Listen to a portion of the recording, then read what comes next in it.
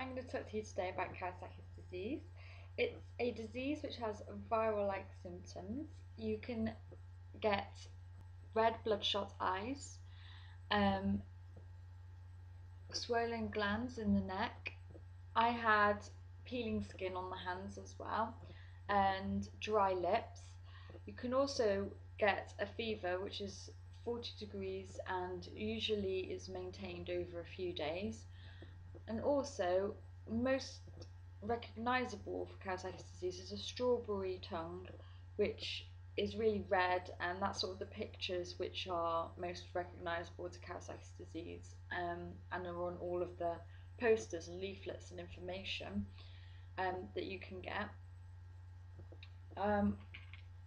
It's a disease which usually has to be treated within 10 days, and it's the only disease which will be given aspirin to young children, and also you'll have a dose of intravenous immunoglobulin, and that will try and help reduce the impact that Kawasaki disease has on the red blood cells, because it makes it swollen, which can then cause an impact on your arteries. It can break down the walls, and therefore in later life scarring tissue can then it will make the artery go back to its original size, but then sometimes the scarring tissue can then continue to grow and then reduce the size of your arteries, therefore creating aneurysms, which is an impact later on in life that can occur.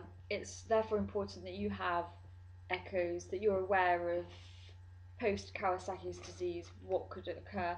It's not really known itself in the medical world. It's still something that's being researched. It's still something that's being looked into. I currently have heart problems, and I'm awaiting a CT scan of my arteries. It's something that you just have to live with, but be aware of. I'll be interested to know if there's anyone else out there who has Kawasaki disease who has similar issues to me. I have met a few of you already. Basically, there's an awareness day on the 26th. It is the American Day of Awareness. We don't have a registered day in England yet. I've written to the MP, but basically he says everyone's aware of it, which is untrue because I've been to hospital where doctors have had to Google it before, and that's a bit disconcerting when the patient is more than the doctor.